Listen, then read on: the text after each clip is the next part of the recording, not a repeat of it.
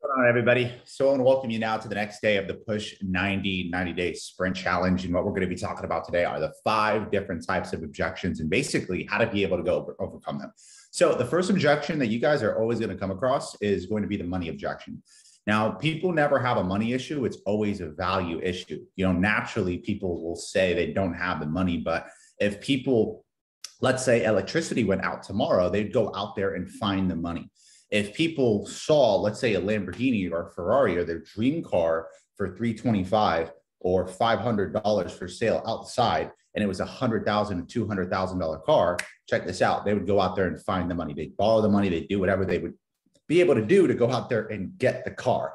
So people value a car, value possessions more than they sometimes do their own income or their own dreams. So I always recommend, guys, when you're coming across the money objection, help people find the money. What I used to do back in 2016, and even now, is I try to come up with a solution. So if somebody tells me they have a money issue, well, let's sell some things. Okay, when will you have the money? Okay, let's go out there and sell your Xbox. Let me help you come up with the money so that way we can come up with a solution to get you started. Now, the second type of objection that you're going to come across is the time objection. I always say it's not that people don't have the time, but people just won't make the time. It's never a time issue. It's always a priority issue.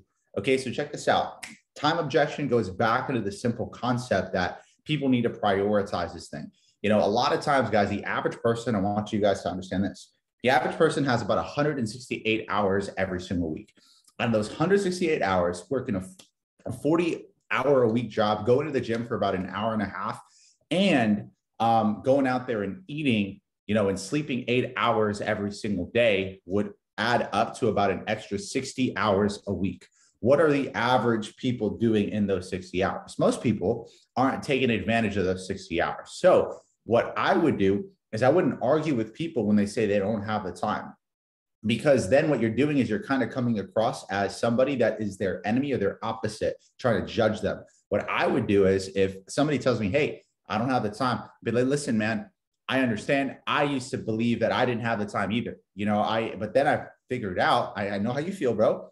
But then I found out that I actually do have the time, man. In the early morning, instead of me going out there and sleeping in an extra, 10 hours a day or 11 hours, I would only sleep 8 hours. And guess what? In the early morning, I would wake up and go trade New York session.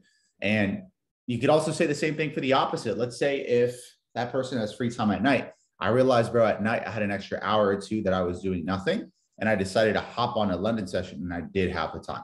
So the first objection you're going to come across is money. The second one you're going to come across is time. The third objection you're going to come across is the objection that it's too good to be true. Naturally, people that believe things are too good to be true will never find an opportunity that will be good for you. Okay, so what I like to tell people that are too good to be true is I like to really educate them. I like to help them understand that this entire business is going to take time, just like any business, guys. You have to dedicate 2 hours a day every single day, or you're not going to see any type of level of high success. So let people know that it's not too good to be true, because then they'll never find an opportunity that's actually good for you, right?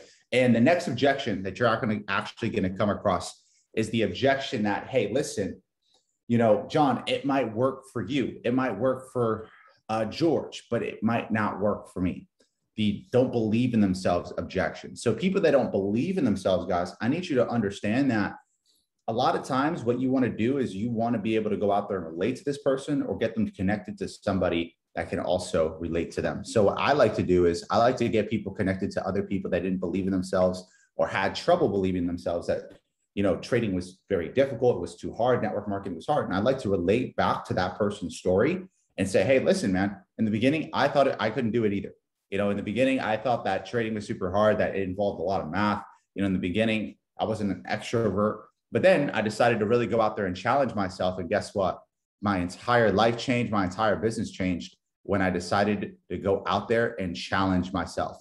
So the first objection, guys, we talked about is money. Second objection we talked about is time. Third objection is too good to be true.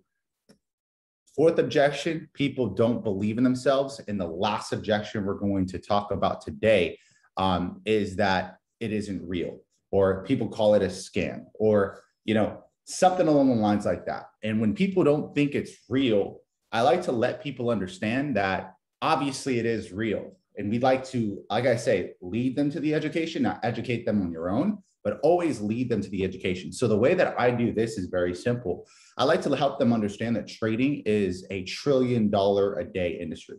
Trading market has $7 trillion in a day circulating in the foreign exchange market, just in general, right? So if you look at that concept and then you look at the cryptocurrency concept, you'll see so many different,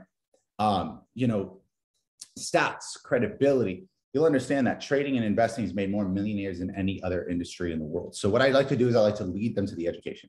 I'll give them a podcast to listen to. I'll have them watch the 10 different ways to make money in cryptocurrency to get a little bit more insight and information. I'll have them go out there and listen to an audiobook real quick, and I'll lead them to the education and then follow up with them a little bit later. So these are the 5 objections. These are the different ways that you're going to be able to go out there and close people individually in the business. My biggest recommendation is to go out there and apply these today, because I guarantee you, you're going to see instant results once you do that. So appreciate y'all for hopping on, and I'll talk to y'all soon. Peace.